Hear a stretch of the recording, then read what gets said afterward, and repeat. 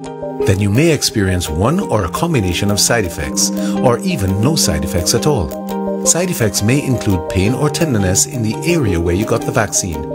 You may also notice a little swelling or redness. To manage these, you may apply a clean, cool, wet washcloth or an ice pack over the area.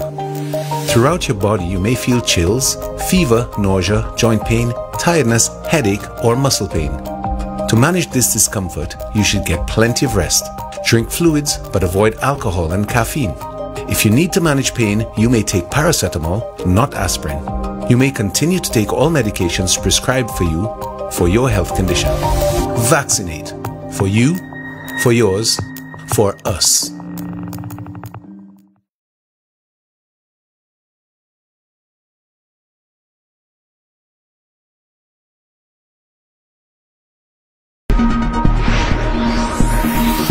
You're watching MBC.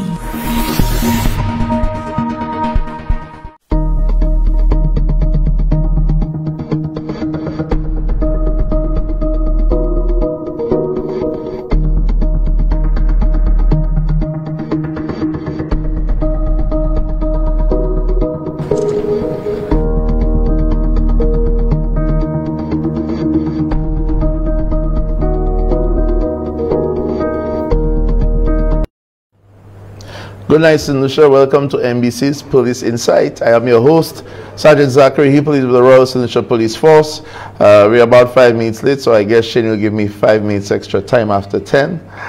Good night to our esteemed Commissioner of Police, Mr. Milton Daisy. Good night to the executive, Gazette officers, inspectors, sergeants, corporals, constables, both senior and junior. Good night to you. Special police constables, Special Reserve police officers, our city police, our ex-police officers, thank you for your service. Those of our brothers and sisters in law enforcement, bodily correctional facility, customs, fire service, port police, good night to you. Security officers all around the island, whether you're secure in a government building or a private entity, good night to you. And to all of you who are logged in right now on the Facebook streaming platform, I'd like to say good night to you. Welcome to another episode of Police Insight. This is where you tell a friend to tell a friend. And without further ado, since we have a packed show tonight, we have a guest, very important guest, with some important things to talk about. But as usual, we have our little housekeeping matters and news. You know, a lot has happened, ladies and gentlemen. But first of all, before we go into the nitty-gritty, especially the gritty, on May 18th, the organization congratulated Mr. Wayne Shallery, who has been appointed by the Public Service Commission to the post of Deputy Commissioner of Police effective June 1, 2021. Mr. Shallery has served as the Assistant Commissioner of Police with responsibility for operations as well as crime management. He has also served as the Acting Deputy Commissioner of Police with responsibility for operations in the past. According to the organization, Mr. Shallery will continue to serve as a member of the executive of the Royal St. Lucia Police Force as we strive to create a safer environment for all people in St. Lucia. Now, that was the press release by the organization, but I have a little bit more for those of you who want to know a little bit more about Mr. Wayne Shallery. He was awarded the St. Lucia's Public Services Long Services Award on March 11th, 2018 by His Excellency, the Governor General Sir Neville Snack, for his immense and significant contributions to the national security of St. Lucia during his long and meritorious service in the Royal St. Lucia Police Force and the prison service. Having applied for and granted study leave with pay by the government of St. Lucia in July 2006, Mr. Shallery journeyed to New York City, USA, where he studied for a Bachelor of Science degree in Criminal Justice and Law Enforcement Administration with Monroe College. He graduated summa cum laude, having made the school's dean's and president's list multiple times during this period, as well as being listed on the prestigious International Dean's List. Mr. Shallery was promoted to the rank of corporal in September 2007, and I did work with Mr. Shari for some time. He was my supervisor in the Central Intelligence Unit. We had some great times there. A lot of initiatives were conjured up at that time. So he was promoted to corporal in September 2007 and given responsibility for the intelligence and crime management sections of the newly formed Central Intelligence Unit. He worked as a senior crime intelligence analyst / crime management specialist at the Central Intelligence Unit and saw the introduction to St. Lucia's national security arm, groundbreaking crime management innovations such as the Daily Crime Report and the Known Offenders Tracking System. That's an amazing system. Mr. Shari was awarded the Commissioner of Police highest commendation on December 29, 2008 at the Royal St. Lucia Police Awards. And just a little more, ladies and gentlemen, bear with me. He became the interim administrator of the Bodley Correctional Facility for 4 months, from November 2014 and February 2015, managing the facility exceptionally during the transition period between the departure of the former and advent of the new Director of Corrections. For his astute management of the Bodley Correctional Facility as officer in charge during the interim, Mr. Shari received the National Security Minister's highest commendation award. On June 16, 2016, during Elections Day, Mr. Shari, being the highest ranking senior officer on duty at the BCF, resolved a volatile situation that, left unchecked, would have led to a prison riot amongst the inmates. For his quick thinking, decisiveness, and ingenuity, Mr. Shari was presented with the Director of Corrections' highest commendation Silver Award. He capped off the year by receiving the Most Outstanding Director Award at the facility's End of Year Staff Awards. So that's, in a nutshell, ladies and gentlemen, Mr. Wayne Shari, new Deputy Police Commissioner, come June 1st this year. And by all means, I will invite him to the show where he will definitely have the opportunity to be questioned and give his insight and his plans for the organization. As we all know, in such a role, ladies and gentlemen, you are definitely in the hot seat. Pun intended. Okay, so thank you for bearing with me, people. And once again, congratulations to you, Mr. Wayne Shari. Over the weekend. My goodness. The police, we were busy. We conducted an operation in Dennery on Monday, May 24, 2021. Executed 15 warrants to search for property at various locations and recovered 2 firearms, ammunition, and controlled drugs. 3 males are currently in custody after a search was conducted upon a residence in Dennery, where the following were recovered: 1 Draco 7.62 automatic rifle with 2 magazines and 25 7.62 rounds of ammunition, 1 Glock 19 with a magazine and 32 9mm rounds of ammunition, 1 magazine and 15 9mm rounds of ammunition. The guys are apparently ready for war. About 4.5 kilograms of suspected cannabis was recovered at a second location, resulting in the arrest of 1 male. So charges are expected to be heard shortly. And we all know what happened throughout the weekend. Young individuals losing their lives once again to gun violence. You know, there comes a point where you don't even know what to say anymore. But we continue to do what we can. The organization, we will continue to press on. We have had successes, but as you could see, it seems to be maybe a drop in the bucket. But we're not deterred. We will continue with what we have to do. We continue also to thank the public for the assistance they've given us, because this situation definitely belongs to us all. You know, when you look at the situation of what occurred in Jackmel, from the information received, the young lady was on her way, or you know, doing a message, or probably coming back from doing some, running some errand, and she has lost her life. You know, and even in Dennery, when you look at the news, those of you who watch the news would have seen one of the individuals, the father, making the claim that his son was just a boy in the community. He would run errands for people, you know, just a harmless boy, according to the community. Harmless individual. And he has lost his life for gun violence. We are not deterred. Yes, there's more that can be done. There's more we wish we could have done, but we could only do what we can with the resources at our disposal. You know, and I'd like to commend our police officers for continuously hitting the iron whilst it's hot. You know, you guys are amazing. However, be safe yourselves whilst we continue to press on and try to get every illegal firearm out of St. Lucia, off the streets, Okay, Shane, we have and I understand some artists, I only have one video, so probably someone who's watching who maybe have other videos, send it to me on WhatsApp 7200401, 7200401. I understand some of our musical artists have spoken out in videos they've recorded, and I have one with Ampa, so let's listen to that, Shane.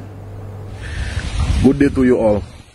This is a message for the youth of Dennery, Jack Mel, Beaufort, in fact, all the youth of St. Lucia. My message to you who are involved in gangs and gun violence, what I want to tell you is make love, not war. Put down the guns. Most of you involved in gangs and guns violence don't even get to enjoy the pleasures of life. The pleasures of having a child, raising a family, traveling, buying land, building your own home, making your money and enjoying your life to the fullest. As a victim of gang violence myself, what I want to tell you youth involved in these things, it's only the hospital, the cemetery, or the jail. That's where you're going to end up with these gangs and gun violence. Put down the guns. Pas joindre. Put down the guns. Pas joindre. You know, and they say when you live by the sword, you die by it. You know, and then, you know, every time, you know, we have to see mothers coming on television or aunties stating whether or not, you know, some as if like they're forced to justify whether or not their son, in their eyes, was a good citizen. Whilst there are others that rightly would state, we saw that coming. We expected that because of the activities he was involved in. So, you know, we'll continue to do what we do. So, ladies and gentlemen, without further ado, it's a very important show tonight. We have a representative from the Writ, W-R-I-T, Department of the Royal St. Lucia Police Force. And I know some of you have never heard of that department before, and they're so important. So without further ado, to discuss and let us know what the Writ Department does and how it assists the courts especially, we have in studio Mr. Stanislaus Albert, Officer Stanislaus Albert of the Writ Department. Good night to you, sir. Good evening. How you doing, bro? I'm good for now. Yeah, I know you're at work today, so thank you for being here tonight. I know the work can be very challenging. Not a problem, at any time. Okay, can you tell St. Lucia a little bit about yourself? Well, my name is Stanislaus Albert. I'm Police Constable number 889. I've been with the Royal St. Lucia Police Force for the past 26 years. I am presently attached to the Writ Department. I am from the community of Boaden Jacmel in the Roseau Valley. So let me ask you, since you said that, by any chance the individuals who lost their lives, did you know them personally? Yes, I do. Okay. Both of the individuals who lost their lives and also the others who got injured. Wow. Wow. That's why I could just imagine how that has impacted you also as a police officer in the community. Yeah. So how long have you been in the organization, my brother? Come the 9th of June, it will be 26 years in some with the organization. So you've been around and you've I've seen been around stuff. for some time. Okay, and right now you're currently attached to the Writ department. Yes, the Writ department. Yeah, okay. So tell us, what are the duties of the officers attached to the Writ department? What do they do?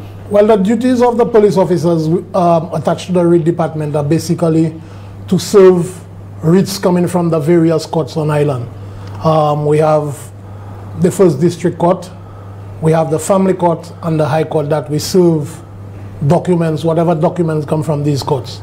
And also some documents from the Second District Court in the South. I see. So we could say that writ actually are documents from the courts. Yes, writ. A lot of persons, when they see the word writ, Yeah. they seems to think that it's an acronym.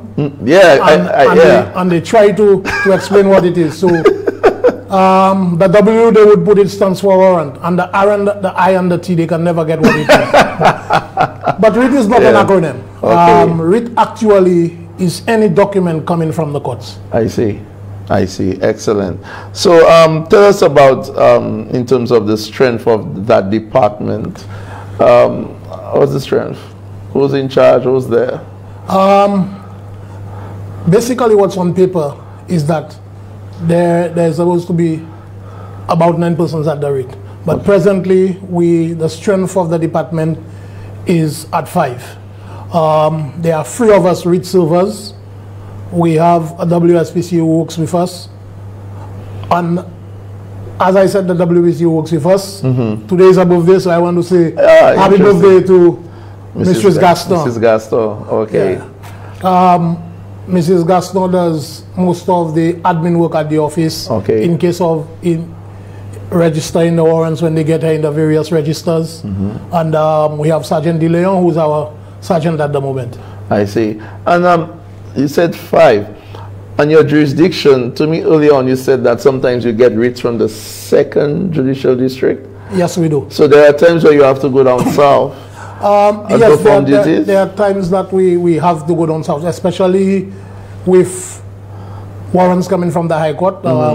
These days we have a lot of bench warrants coming from the High Court, persons who are supposed to be in court, and for one reason or the other, they are not in court, and the court would issue bench warrants for them, and we have to get them wherever they are to bring to the High Court. So in terms of jurisdiction, you guys responsible from the north to where? Our borders are whatever the borders of St. Lucia is at the moment. Probably even on the sea. Yeah. So okay. Basically, it's the entire island. The island. Yeah. Although we have,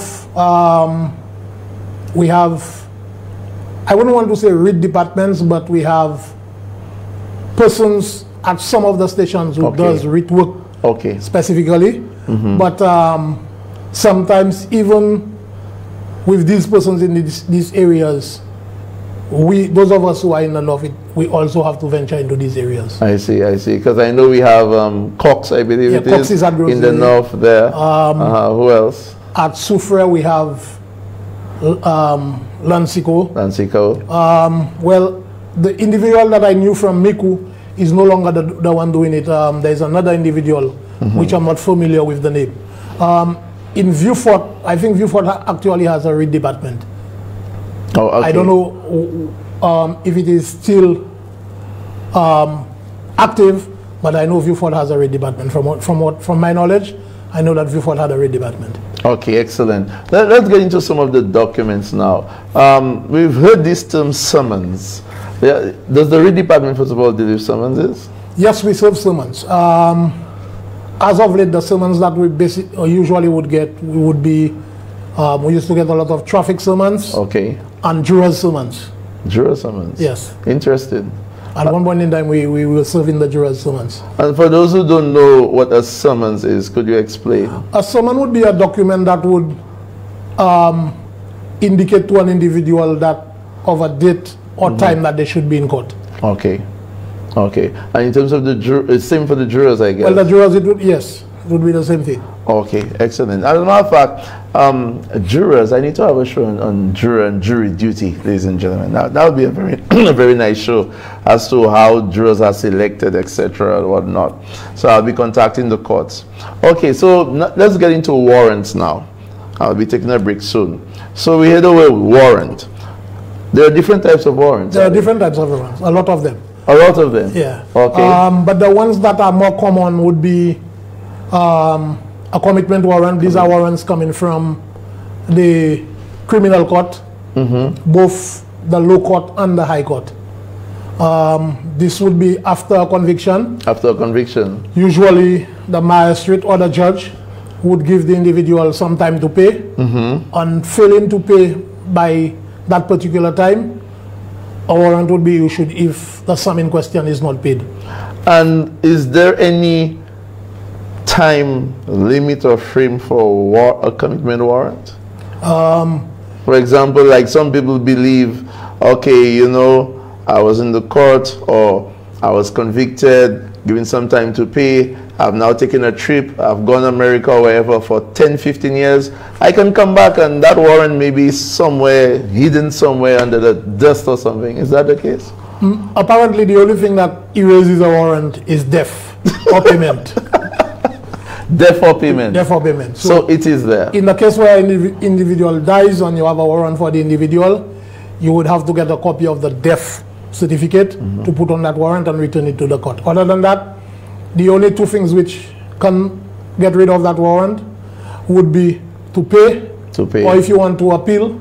And sometimes, because there was on one occasion when at the Writ department we had a lot of traffic warrants, and the lady came one morning and we had a warrant for her, and the officer called her and she came in and she said she would like to appeal the warrant. So they gave her as information as to what the procedures would be. And she came back smiling about 15 minutes later and said she went to the lawyer and the lawyer told her, go pay the warrant, because the cost of appealing was 3 times what the amount on the warrant was. Interesting. Yeah, so like I said, these are the two only ways in which you can get rid of a warrant, is by payment or by an appeal at the court.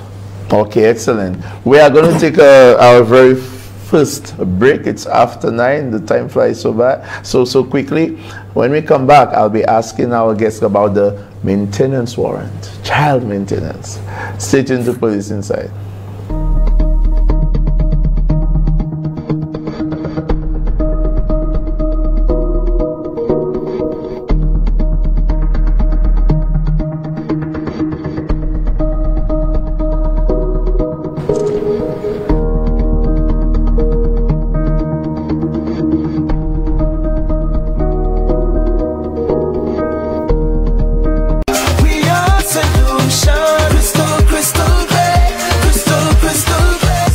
Free and the proud recipient of the 2018, 2019 and 2020 Grand Gold Mond Selection Quality Award. Our choice is clear, crystal clear. McDowell's Supplements, an effective way to ensure you and your loved ones are getting the daily recommended intake of essential vitamins, minerals, and other important nutrients necessary for optimal health. Naturally, we carry an array of health and wellness supplements. McDowell's Immune Booster enhances your body's defense to fight colds and flu, boosts your immune system, prevents viruses and other airborne diseases. McDowell's Colon Cleanser prevents constipation, helps in removing toxins from the colon, detoxifies the body, and regulates your bowel movements. McDowell's Prostate Health prevent the enlargement of the prostate, improve urinary flow, and reduce frequent urination, especially at night. Moringa oleifera capsules are rich in minerals like calcium, potassium, zinc, magnesium, iron, and copper, vitamins like beta-carotene of vitamin A, vitamin B such as folic acid, vitamin C, D, and E. McDowell's Potassium Complex, used for treating and preventing low potassium levels, high blood pressure, preventing stroke, and aid in weight loss. McDowell's Triple Magnesium relaxes the muscles, relieves cramps and helps to control high blood pressure, improves sleep, and can calm the nerves. Magnesium is very important for the normal functioning of cells, nerves, muscles, bones, and the heart. McDowell's Ginger Turmeric helps to relieve pain, decrease nausea and enhance the immune function to help protect against illness and infection. Ginger turmeric has powerful anti-inflammatory properties and improves your circulation. Don't hold health back. Let health strike back. McDowell's, the better way to start your health. Visit Health Service Center, John Compton Highway, call 453-6417. Let your wellness be our stress.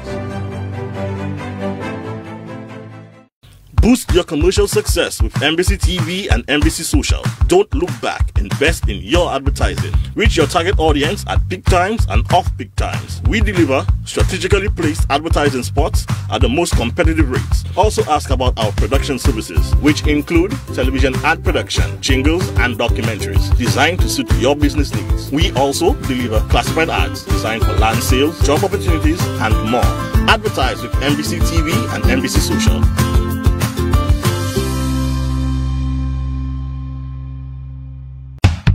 We can win this war. Get vaccinated. We're taking our life back.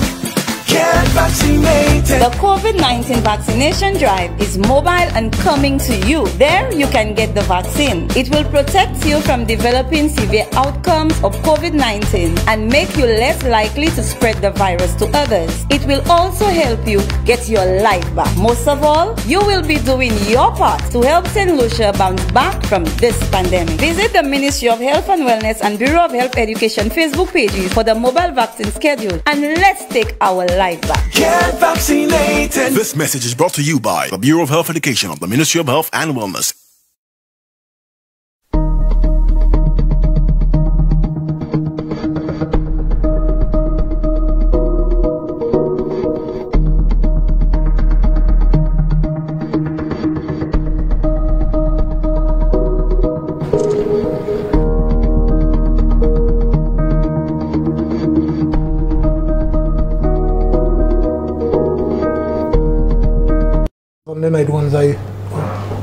Welcome back to Police Insight. Your host, Sergeant Zachary Hippolyte of the Royal St. Lucia Police Force.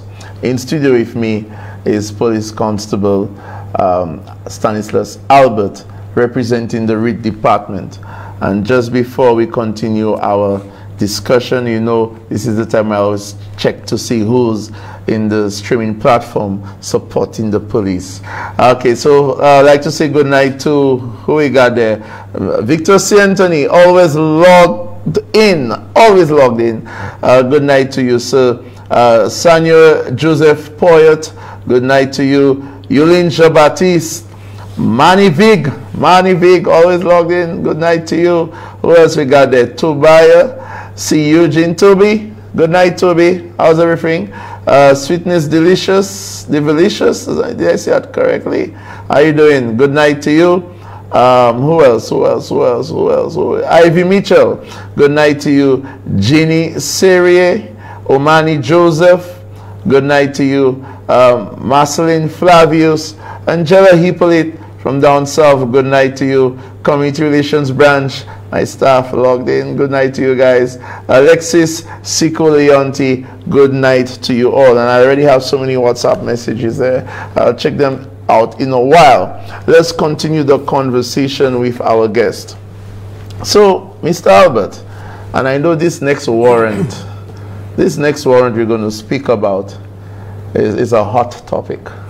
So, what is the maintenance warrant? Is that the actual term, or should you put child before it, or is it just maintenance? Well, usually it comes with child. Usually it comes with child. Because the warrant itself is for the maintenance of children. Okay. Okay.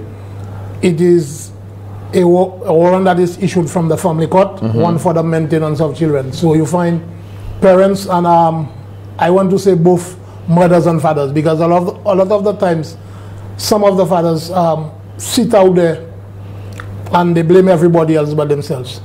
But as much as we may look at it that and say that the court is a court for women, but yeah, that's the perception. Sometimes it is more so because some of the men fail to go to the family court because of what they think people might say and the stigma that's attached with it. But some of the men have custody of the children. And, interesting.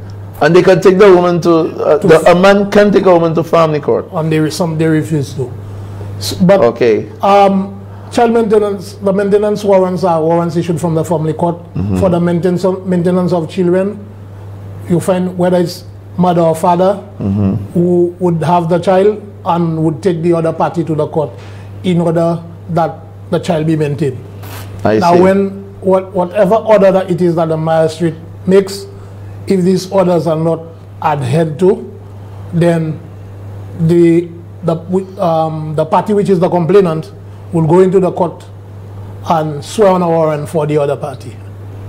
So, and then we would receive these maintenance warrants. Those maintenance warrants. Now the maintenance warrants comes in two forms. Oh, talk to me. There is the first maintenance warrant, which is a normal maintenance warrant. A normal one? Yes. Interesting. And there is the other one, which is called a commitment maintenance.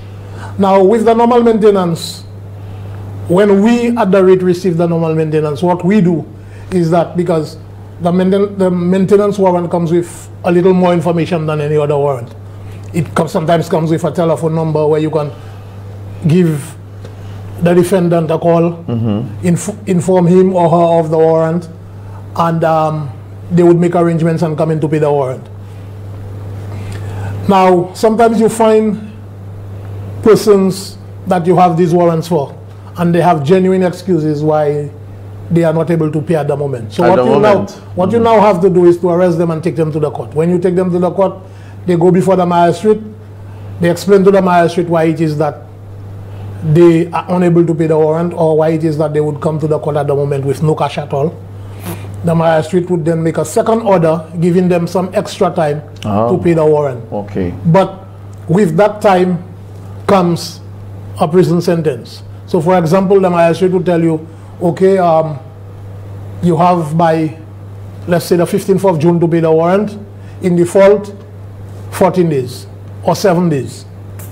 So by the 15th of June, if by then you've not obeyed the order that the magistrate made, then another warrant, I see, for that same sum of money would come out for you. But that warrant would be a commitment warrant, because it would come with a term of imprisonment. I see. The first one doesn't. And that's what makes it different. That's what makes it different. Yeah. Now, if perchance you did not obey that second warrant, which is now called the commitment warrant, or commitment maintenance warrant, you Albert, your team, you come for me, and you take me to where do you take me? Do you take me back to the court, or is it now bodily for me? No, we don't take you back to the court, or we don't take you straight to bodily, because it's a matter of whether at the point in time when we get you that you can pay, or if not, then you go to prison. So if I'm still not paying, I go to prison for the stipulated amount of time mentioned in the warrant. Yes. Okay, so question now. So I do my 14 days.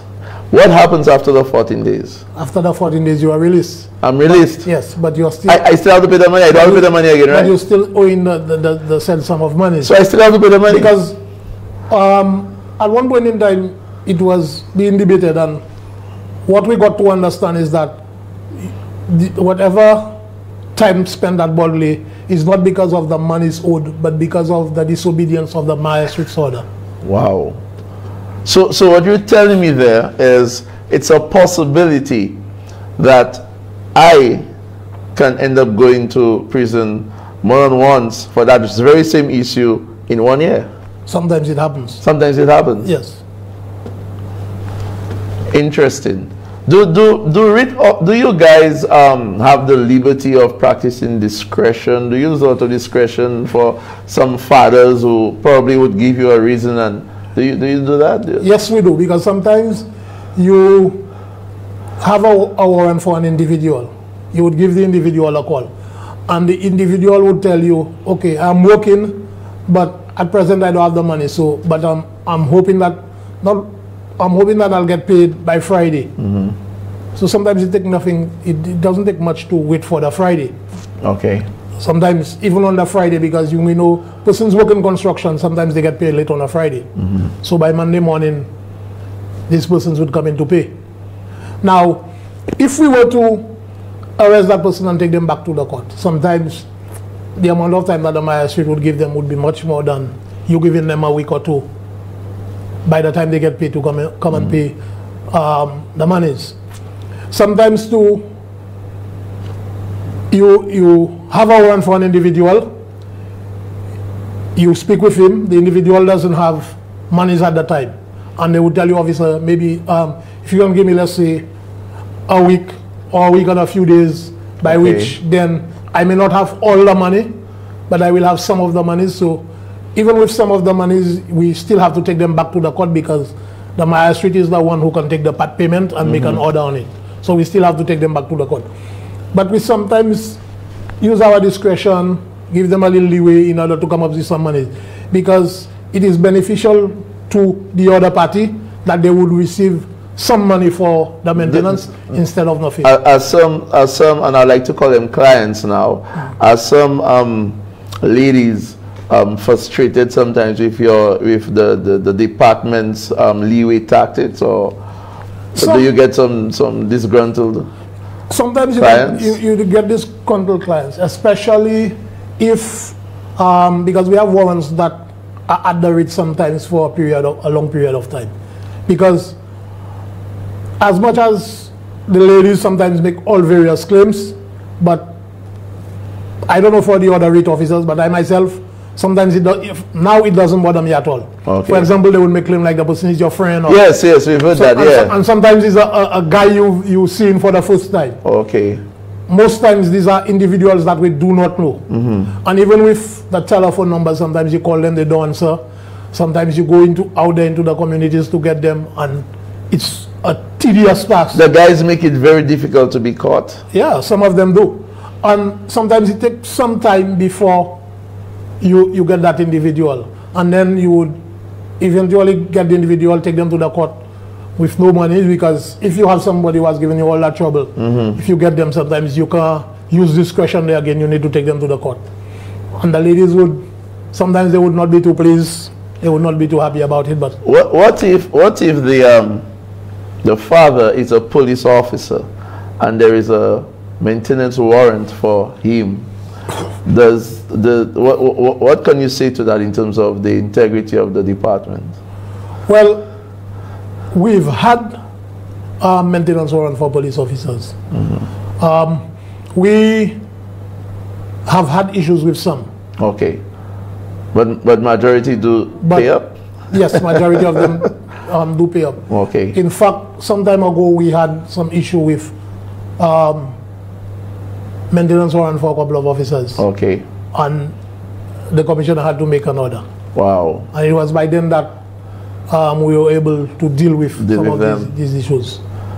Okay. What are some of the challenges? Before I even ask that, for the listening public, if a client, can a client go to any police station? For example, let's say a client knows that you, Albert, have had a difficulty in getting this individual, but let's say the client is in Viewfort, and the individual in question has been seen at the Viewfort Square. Can the client go to the Viewfort station and just by word of mouth say, hey, there's a maintenance warrant for this individual, I need you all to assist in arresting him? Can that happen? That can happen. It has been done in the past where it has happened to me on one occasion where I had a warrant for an individual and I had tremendous difficulty in finding the individual. And the lady in question called me a Saturday morning early to tell me that she had spotted the individual in town. And I said to her, just go to any police officer you see patrolling on the street, let them know that there is a warrant for that individual, and let them assist in arresting the individual. And that was done. Okay. We have had other issues in the past where officers would say to the individuals that they do not have the actual warrant, so they cannot arrest the person. But I want to say to officers tonight that with regards to warrants, once you have the information or the knowledge that there is a warrant for the individual, you can arrest the individual without a warrant. Without a warrant, yes. And that's very important. What are some of the challenges the department faces? Challenges. There are so many that I am trying to think where to start. To begin with, I want to begin with the level of information that comes in on the warrants. Oh, okay. Okay. This, I think, is one of our biggest challenges, because sometimes we have majority of the warrants that come in, sometimes very few of the person that you would actually know. personally.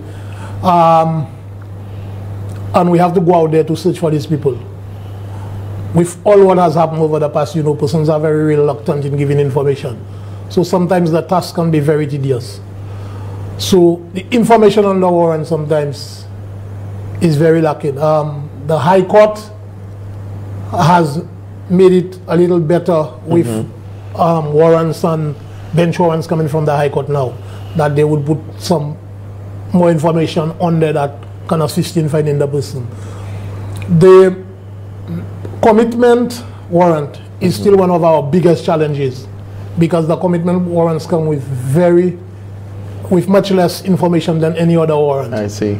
And sometimes even because of the length of time the matter takes before a warrant can be issued for an individual, sometimes not even the investigators can assist you in getting that person. I see. The commitment warrants are a little easier, because you have the other party to work with to give you directions or information as to where to get the individual. So the traffic warrants, most of them stem from traffic tickets.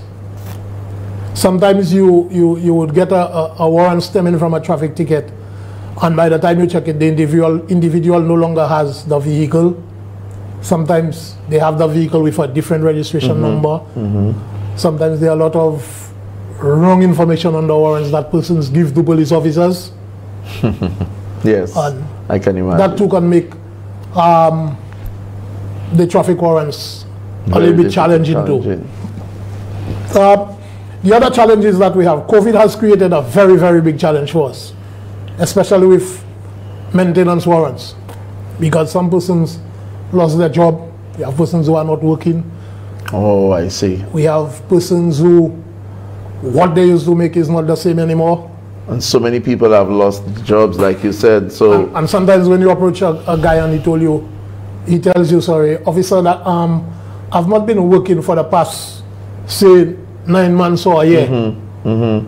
Especially if I was used to work in the tourism industry, they got a serious. So sometimes you as the officer have to put yourself in that person's shoe and try to understand the situation. And at the same time getting, how would I say that, some pressure from the client who doesn't want to know anything about COVID. I have had situations where I have a maintenance warrant for the individual, and instead of having to arrest the individual, I had to turn counselor, because the individual was threatening to take his life because things were so bad. Interesting. So these are some of the challenges. With COVID, again, with the spike in the crime situation, some of the resources have been redirected. The resources that we used to have, we no longer have some of them, and it makes the process of executing the warrants even a little bit more challenging. More challenging, because at the end of the day, that's something that still has to happen no matter what. My goodness. Okay. What about the cash? Some warrants, like you say, require individuals to pay. What happens to the cash collected by the officers of the Writ Department? Well, at present, how would I put it? The system that is now doesn't permit the Writ Department anymore to collect cash. Is that so? Yes. Interesting. So what we do now is that we would go around executing the warrants. If we find an individual and the individual has the cash to pay, we would escort the individual to whatever court it is to pay the cash, because the warrants, at the time that the cash is being paid, the warrant has to be handed over and certified. So if, again, one of the challenges would be, and it has happened to me, that an individual is arrested on a warrant, you take him into custody, they come to bring the money, and at the time in question, the courts are closed. Oh, I see. Yeah. So like the individual remains in late custody. Friday. The individual remains in custody with the money in his pocket, which is a very, very big challenge. Yeah, because I could imagine, you know, being arrested on a Friday afternoon. Yeah. And then family or friend finally arrives, brings the money probably just about after 4. The court is closed, so that person has to stay in there until Monday. Until Monday. Interesting people. Okay, ladies and gentlemen, let's take another break. When we come back, we'll open up the lines, but we also want to know about protection orders and occupation orders. Stay tuned to Police Insight.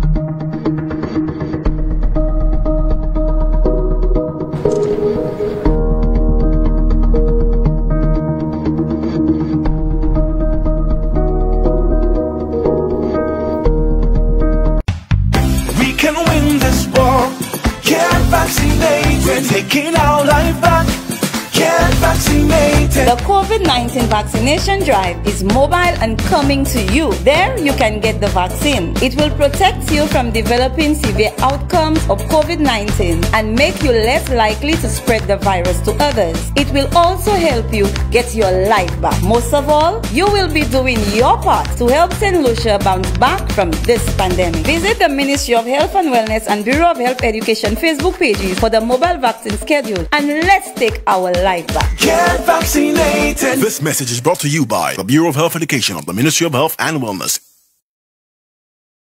McDowell Supplements, an effective way to ensure you and your loved ones are getting the daily recommended intake of essential vitamins, minerals, and other important nutrients necessary for optimal health. Naturally, we carry an array of health and wellness supplements. McDowell's Immune Booster enhances your body's defense to fight colds and flu, boosts your immune system, prevents viruses and other airborne diseases. McDowell's Colon Cleanser prevents constipation, helps in removing toxins from the colon, detoxifies the body, and regulates your bowel movements. McDowell's Prostate Health prevent the enlargement of the prostate, improve urinary flow, and reduce frequent urination, especially at night.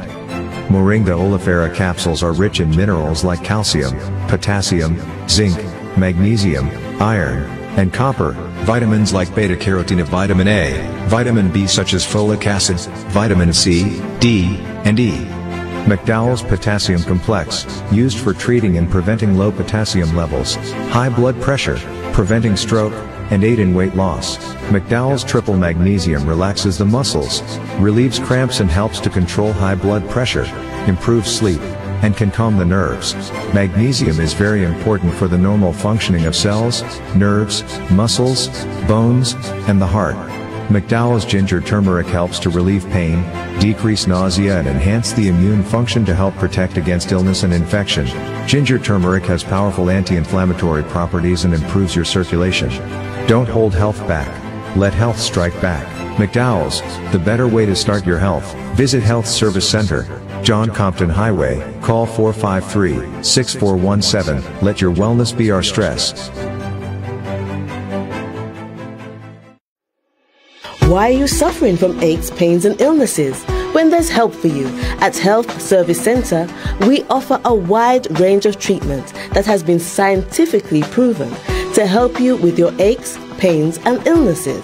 Our ICT machine is one of the most effective devices in the health field. It has shown positive results in many health problems, such as back pains, shoulder pains, migraine headaches, pain in the knees and legs, poor circulation, arthritis, diabetic neuropathy, numbness in the feet, strokes and sports injuries. ICT, repairs, rebuild. The power to heal, the future of pain relief.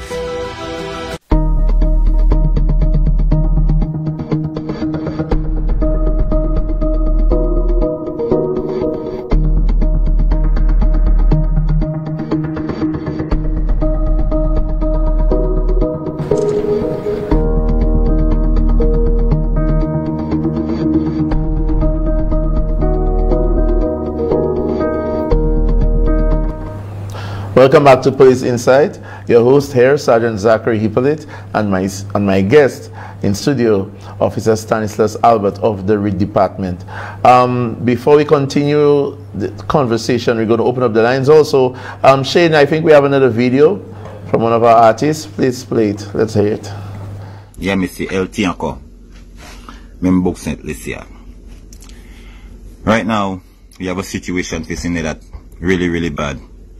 And it's not totally the youths you have to be blaming for that, because all these youths getting orders from somewhere. Is somebody that giving them directives. So it's these people we have to address and ask them if they're not seeing what's going on in the streets. If not seeing, we'll lose.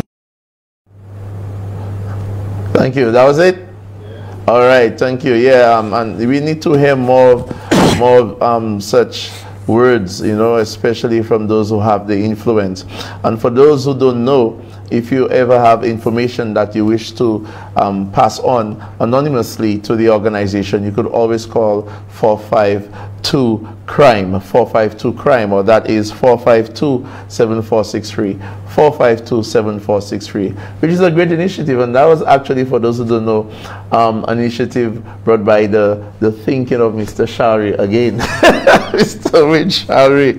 Yeah, my brother. So we're going to open up the lines, ladies and gentlemen. If you have any questions, comments for us, or as we continue the conversation, it's 4533911, 4533911. You could also WhatsApp me 7200401, 7200401. I have a message here on the WhatsApp texting platform, and it says, it is unfair for a person who earns less than $1,500 a month to pay the same amount of child support for someone who's earning $5,000 plus. But that's a good point. You have anything to say about it, Mr. Albert? You have any?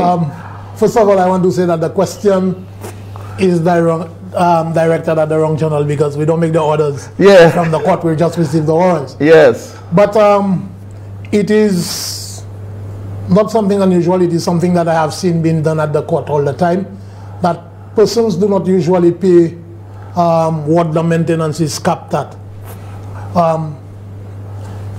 Sometimes, depending on the individual's income, their expenses and whatnot, I think all of that is taken into consideration. There are warrants that we receive for individuals who pay less than what the highest amount for maintenance would be, because the highest amount for maintenance would be $200. It's 200. It's 200. Still 200. Okay. Yes. And there are persons, because of their circumstances, that the court will have to pay $125, sometimes $150, depending on the amount of children to involve in the situation. Because sometimes you will find a father having more than one child with the mother, and sometimes if they're not together anymore, because usually maintenance will be brought about when the individuals are no longer together. Most times, yeah, if not all the time. Usually it's when love gone sour, because sometimes jokingly we say, when things were nice, the police was not involved. Yes, yes. Oh my goodness. So Mr. Greedy Joe, who makes $10,000 a month, would still be ordered to pay $200 for his child. Yes, that's the most that can be. Because that's what's written in the law. Yeah. Well, ladies and gentlemen, I'll be honest with you. In my humble opinion, I believe that should be revisited. And that's my opinion. That's not have to do with law whatsoever. I believe that it should be that you made to pay depending on your circumstance. So $5,000, Greedy Joe not taking care of your child, you should be paying $1,000 a month. That's just me. That's just my opinion. Don't those of you, don't take me at heart. We also have a message here. Good evening, Sir Hippolyte. Shout out to Sir Sharma, Sir George, and Corporal Harrison of the Grosvenor Police Station. Ladies and gentlemen, lines are open. 4533911. Good evening to you, Sergeant and Constable Albert. I once worked at the Writ, and boy oh boy, I have seen men run faster than Bolt for maintenance warrants. Thank you for that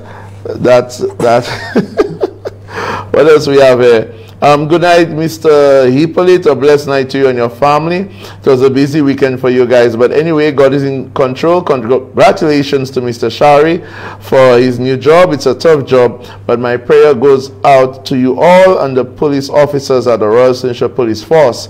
Coming from Miss Jacinta Remy of Victoria Chozel, mother of Officer Remy, now gone. May he rest in peace. Thank you so much, ma'am. Let's continue the conversation. Let me see here. Anything else? No. All right.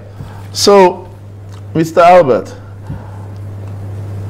let's talk about protection order. What is a protection order? And how can, or what circumstance can a civilian find him or herself in where they could apply for it and it be granted to them by the courts? Okay, a protection order usually would stem from some domestic issues, because protection orders are usually given to persons of the same household. It would be whether it's domestic violence or other domestic issues between mother and children, or parents and their children. It could be between siblings. It could be between boyfriend and girlfriend, husband and wife, whatever the case may be. If there is an issue, one of the parties would go to the court. They would speak with a social worker. The social worker would record whatever it is that it tells them, and then send it to the magistrate, who would review it, question the individual in question, and then what we call a temporary protection order would be issued. So then the order would be issued until a certain date, where both parties would then have to come to the court, so that the magistrate could hear from both parties and decide whether or not that the order should continue in a permanent form, or whether the order should be discontinued. I see. And protection orders are not there just for women? No, protection orders are there for any individual that feels affected or violated.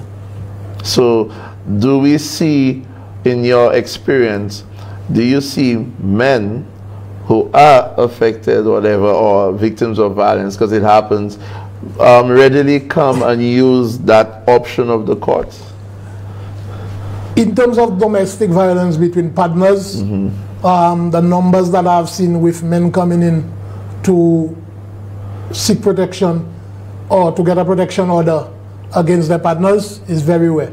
Very rare. Most times you would find men coming in for orders, but sometimes it's more for when they have issues with their children at home. So you find a father who has a son who feels I see. He smokes and wants to give attitude in the house and stuff like that, and the fathers would come to the court for a protection order, because sometimes, you know, they make threats and stuff like that. So in these cases, you find more men coming to the court.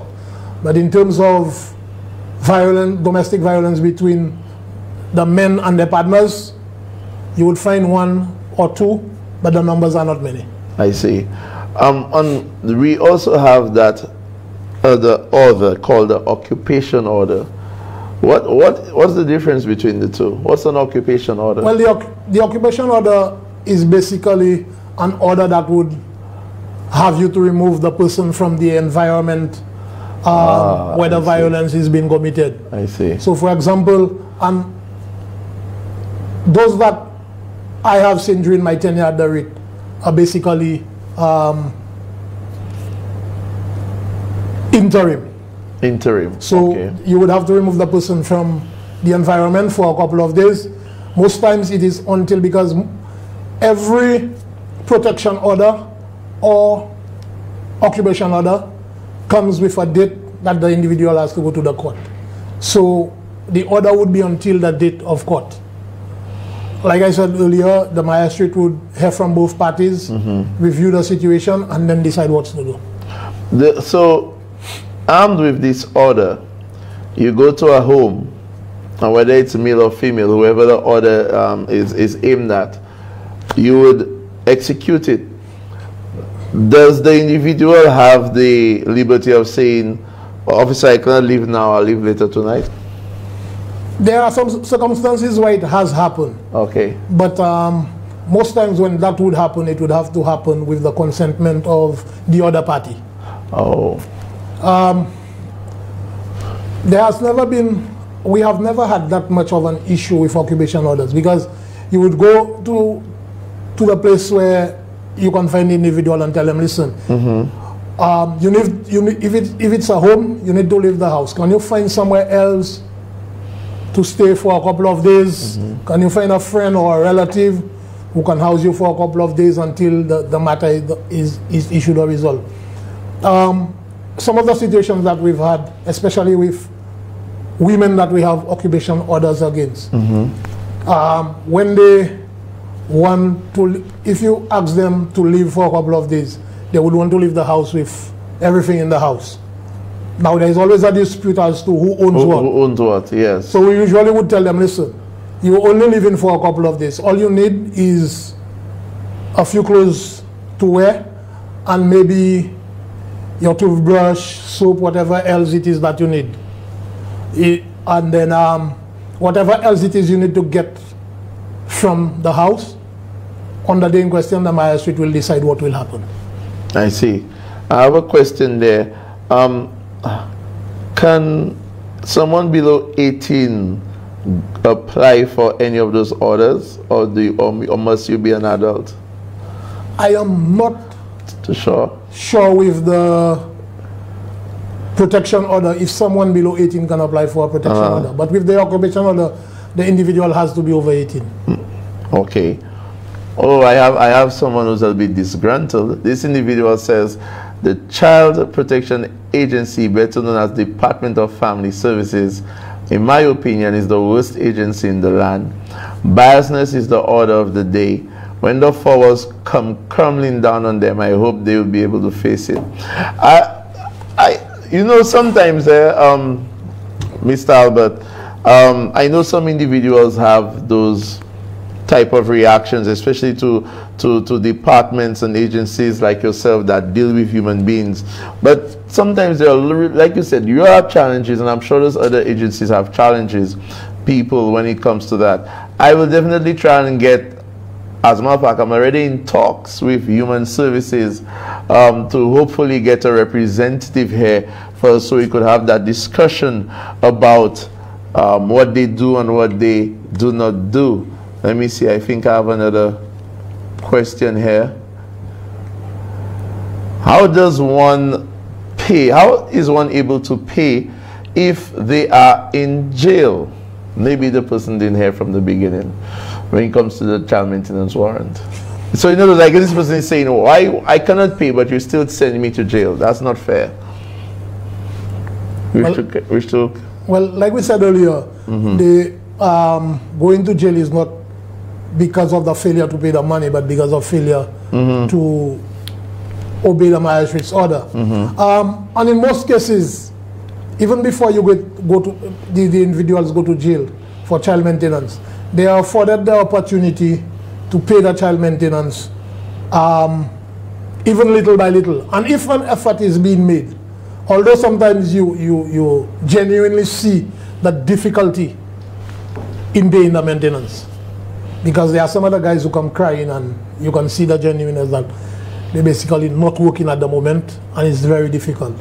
They are, and over the years doing child maintenance, you consider genuine ones, and you know those who basically pay the trick.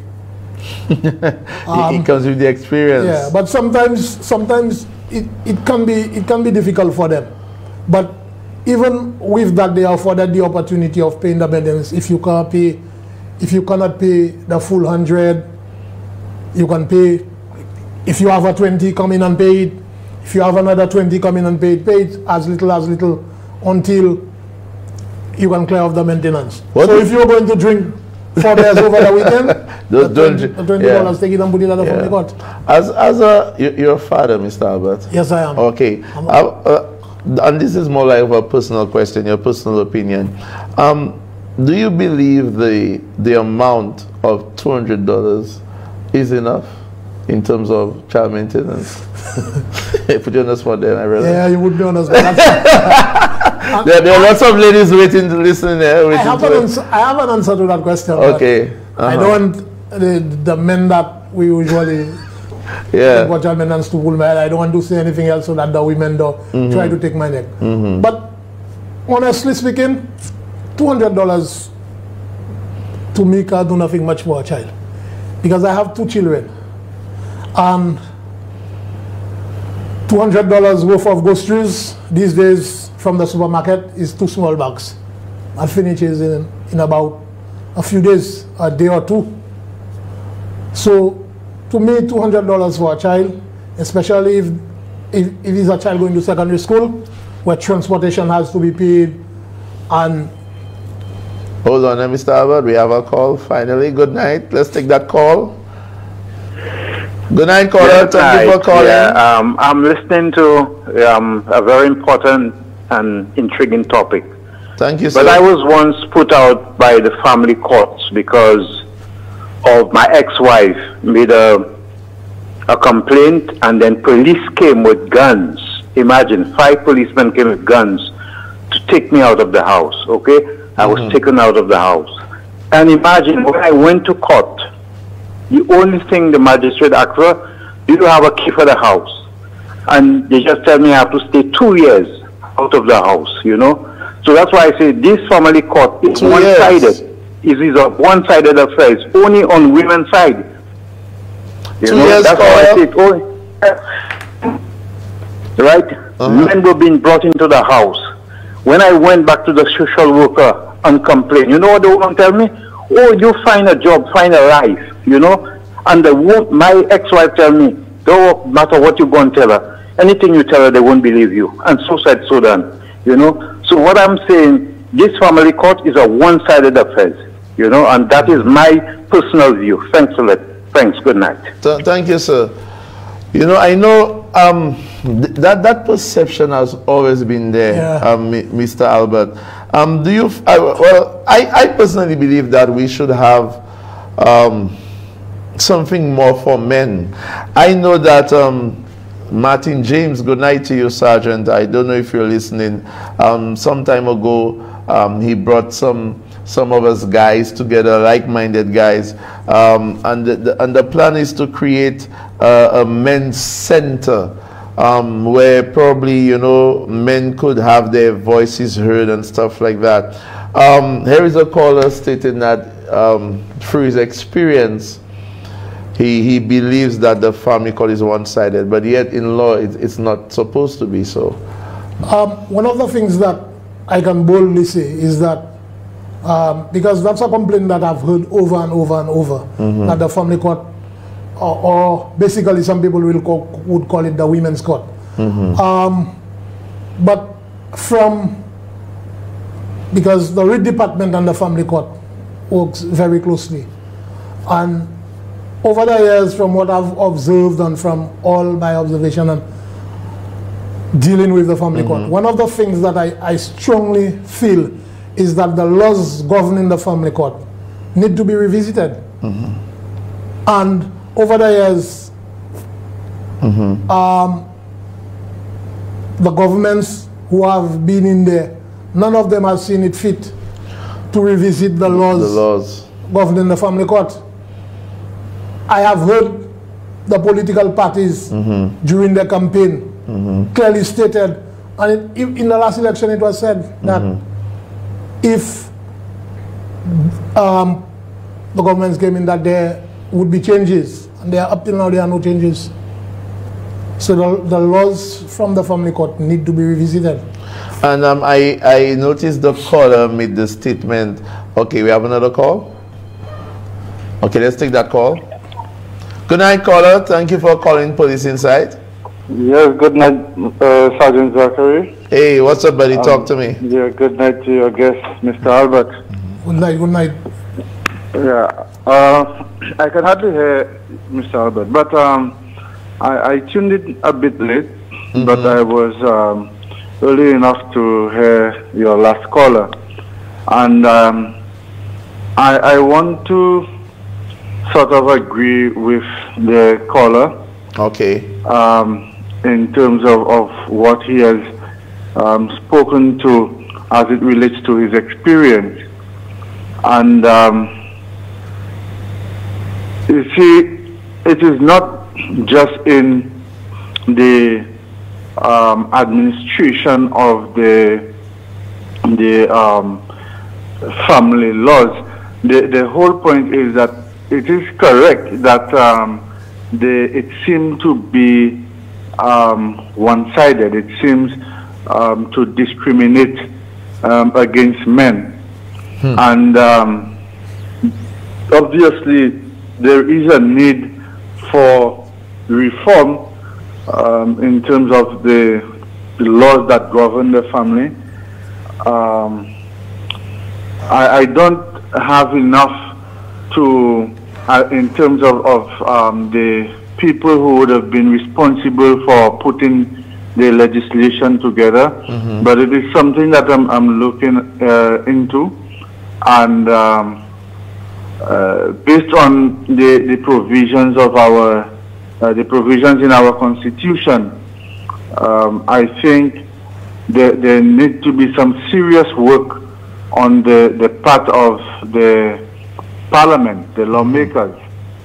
And so, whereas it may not happen in this parliament, I am looking forward to some of this reform taking place before the end of the next parliament, because it is important that the provisions of the constitution, notwithstanding some people telling you that we need constitutional reform, if we are to follow the constitution as it was intended, then I think we would find that the constitution is more than adequate.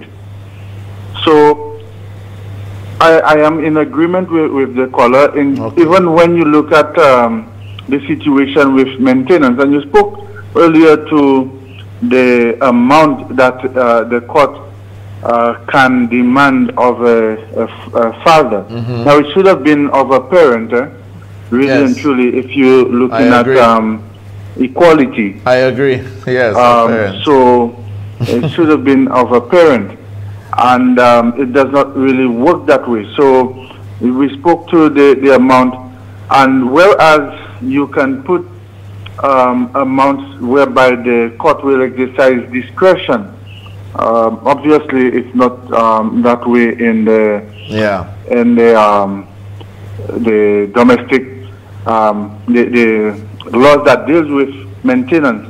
And so they probably realized that, you know, it was so one-sided that they did not want to be too draconian.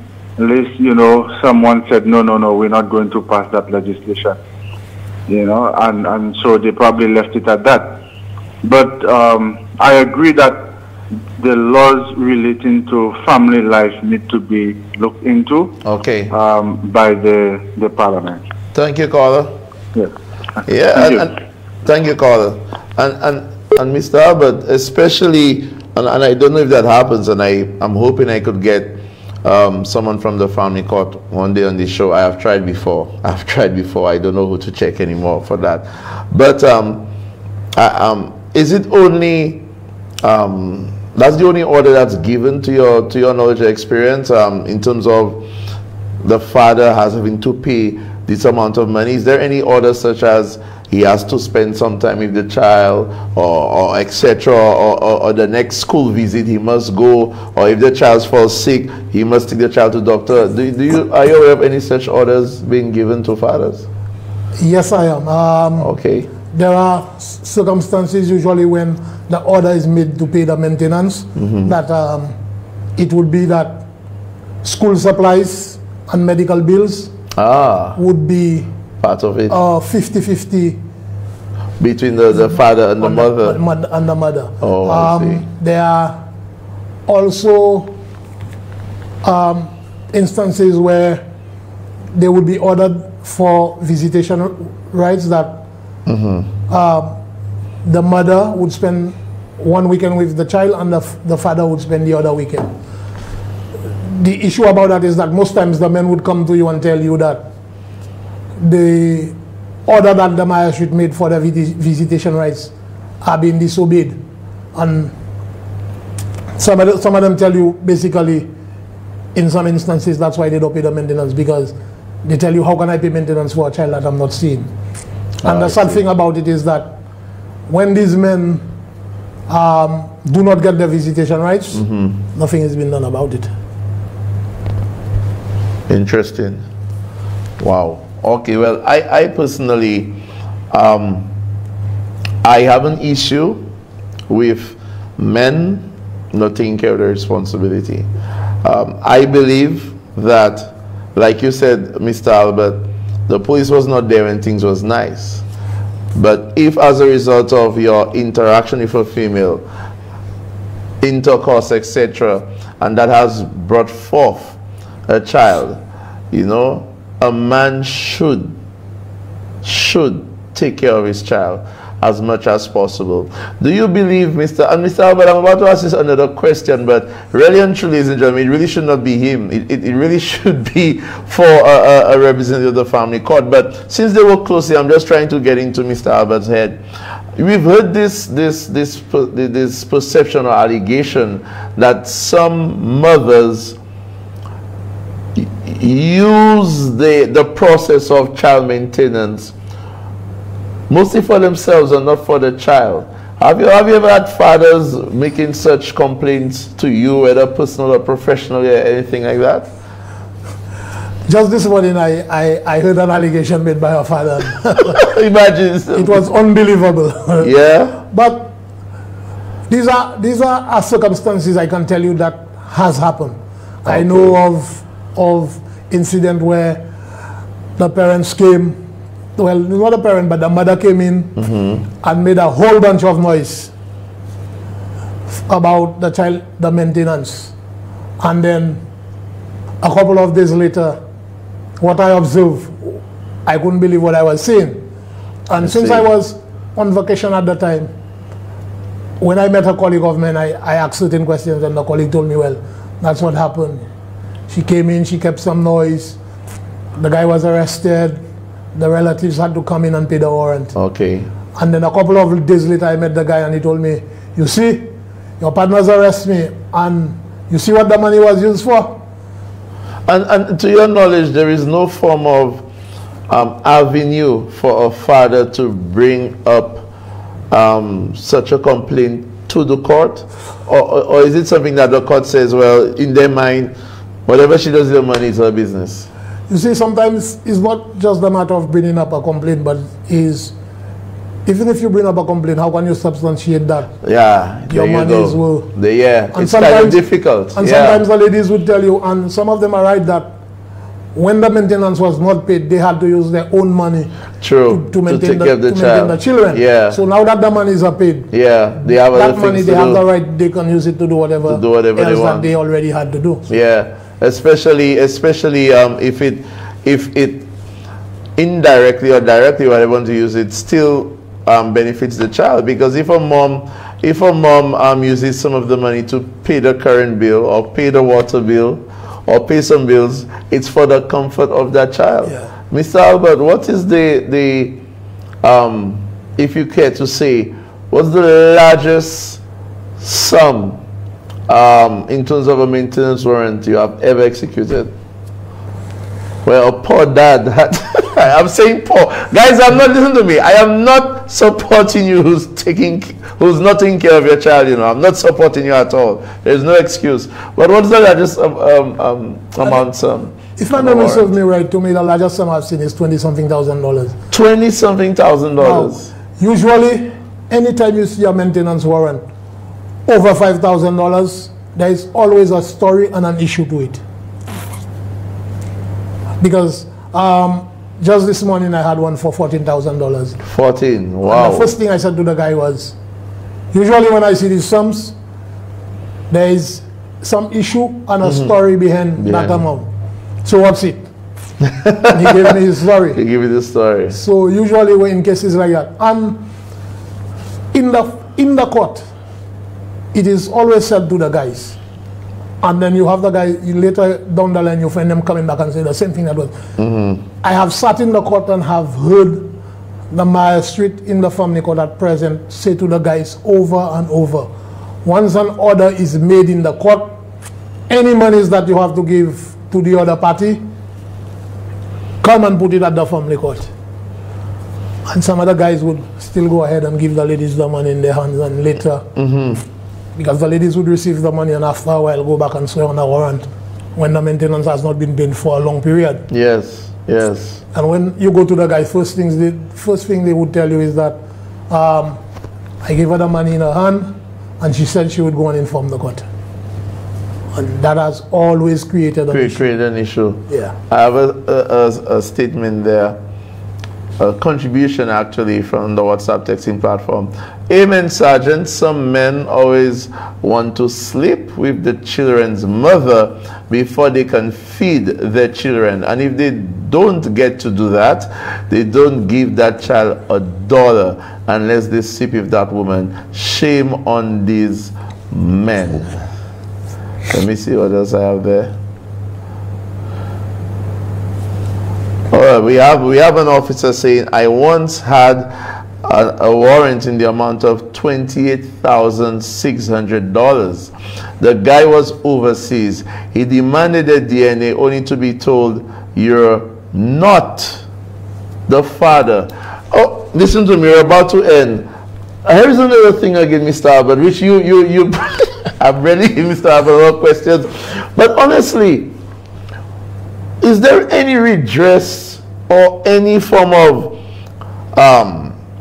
what happens to a man who has been paying? Okay, he has accepted the child is his. He has been paying those monies. Unlike the officer just stated there, let's say he went abroad or whatever the case may be, come back, $20,000, $30,000. This time demands a DNA only to find out that the child is not his. Do you know if there is any redress for those fathers? Yes, there is redress. There is? Yeah. And the redress is through the courts. It's through the courts? Yeah. So a father can go to the courts and get some... If you have been paid maintenance and then there are doubts and then a DNA is done and then it turns out that the child is not yours, there is always redress through the courts. I see. Okay. All right, Mr. Albert, it's already after 10. Final comments, say what you got to say so we can close up shop. Okay, I just want to say to the public out there, we know what the issues are. We know that the situations that COVID has created. Let us not go out there and make the job of the police more challenging.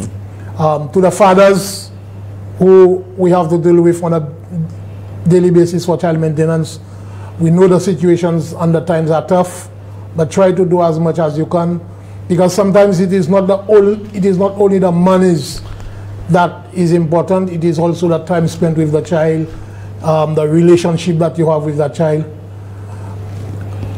To the young individuals out there, especially the individuals with the guns, because it's not only a situation where I'm a police officer, I also do youth work out there in the community and all over the place. And I want to say to the youth, there are better ways of resolving the issues. There are better ways of dealing with each other than the guns, because most times innocent persons get caught up in the situations, because I can tell you, the young lady who lost her life on Sunday in Guaden there, I know for a fact that it was just a matter of being in the wrong place at the wrong time. 4 years back, I had a nephew who got caught up in that same situation, and it has not been an easy one. To those of us out there who continue to work with the youth to try to make our environments and the community a bit safer, continue doing what you all are doing. You may not be able to save everybody, but if you can save at least one, then at least somebody will pass on a good word. Thank you, Mr. Albert, for coming here and being my guest on Police Insight. Do have a good night, sir. And yes, people, so another great show, very informative. We know we're in the silly season, but don't forget you have a responsibility. Some of y'all Some of y'all neglect your children, and then later on in life, when those children become doctors, police officers, businessmen and women, ishmwe, kusazot cafe, ishmwe. And something I learned quickly, very quickly, before we close. I was speaking to an individual today who works at Human Services, and she informed me that there are a lot of elderly men, Mr. Albert, ladies and gentlemen, a lot of elderly men who are all alone. They're all alone in their late years. No one is taking care of them, though they have children. And that is because they neglected their children when they were young. And now that they're old, they're somewhere in an old house, and now we have Human Services and the caregivers have to deal with them. Take care of your children, for in the end, they should and shall take care of you. So anyway, people, have a good night. Thank you for watching. All those who called, all those who were on the Facebook chat. Stay safe. See you next Tuesday. Good night.